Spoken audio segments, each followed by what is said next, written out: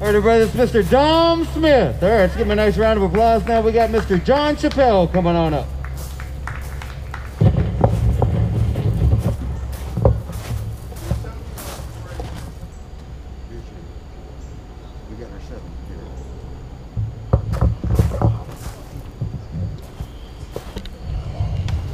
So I came up here because they told me it was going to be sold out tonight.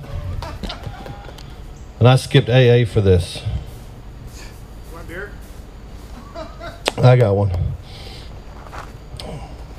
They finally shut up. So everybody else got heckled by that plane over there at Dobbins. Not me. They said, John's coming up. I'm good. But, you know, when you guys walk around, I'm getting heckled by the pebbles.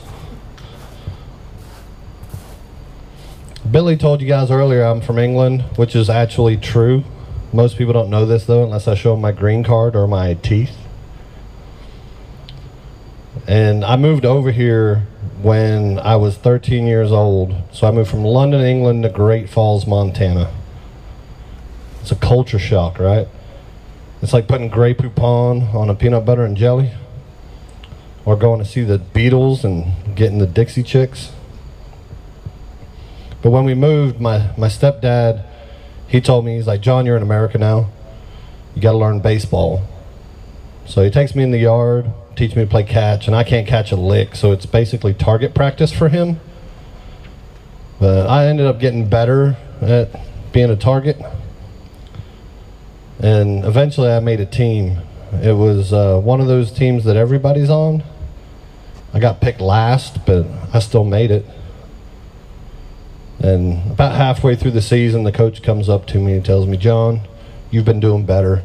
I want to get you some more playing time. And I was like, I'm going to get to play? He said, yep.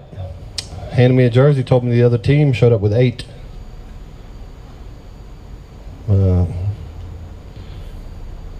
Going into high school, though, I met this girl, and she was a cheerleader. And I started dating her.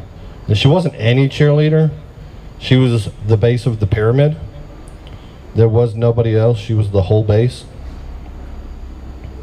She was more than a girlfriend to me. She was like 4 girlfriends.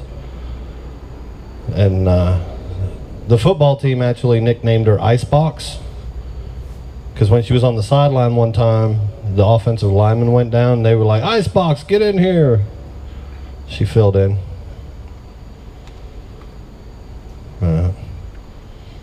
And I realized in high school, too, that my favorite shape is a triangle.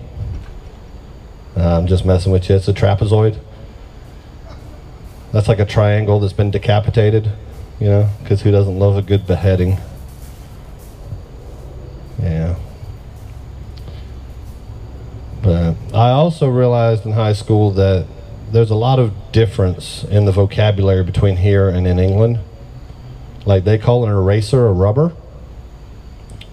Which makes sense. You use a rubber, it erases the possibility of kids. And they call a sweater a jumper.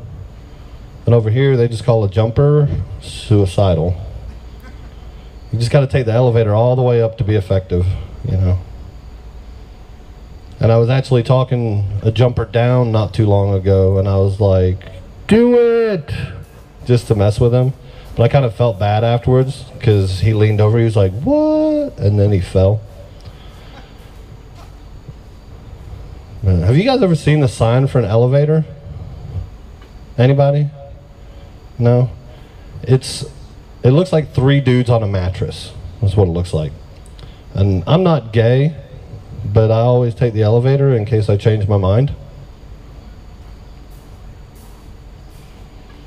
But also in England, they have the equivalent of our dollar store over there. It's just really awkward to ask somebody to go with you, because I was talking to my sister one day, and I was like, hey, sister, do you want to go to Pound Town?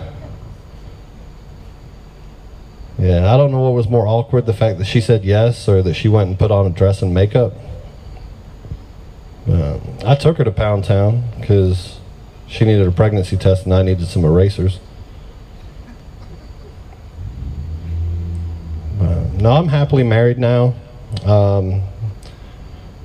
I've been married for 19 years. Yesterday was my anniversary. Don't clap so soon. I found out recently she cheated on me. But it was before we met, so I forgave her. We eloped, which pissed my mom off because she'd already bought a dress and I didn't invite her. And we went to Nebraska to get married because we wanted it a destination wedding. And when we got there, my wife's friend came with us because she was getting married too.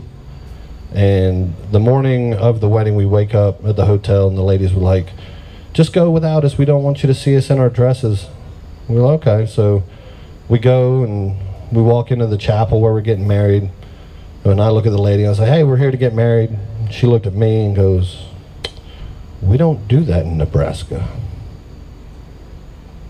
You know, because he was with me. But that's all I got for you guys tonight. I am John Chappell. I appreciate your time. Make sure y'all keep coming back, checking us out.